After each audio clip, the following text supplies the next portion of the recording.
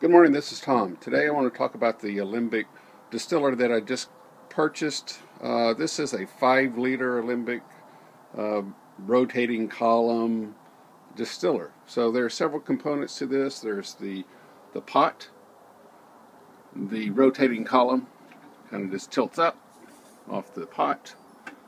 There's the Alembic head that goes on top. It's kind of cute looking with the thermometer sticking out of it.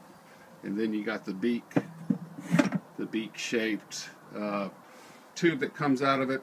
That will connect into the condenser. The condenser, of course, the steam will come in here, condense.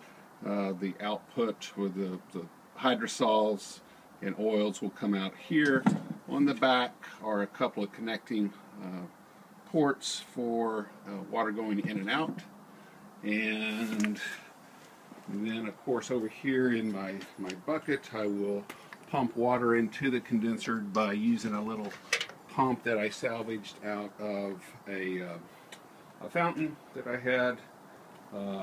Anyway, that will be what that is. Of course, there's going to be the flame down below from a propane tank over here.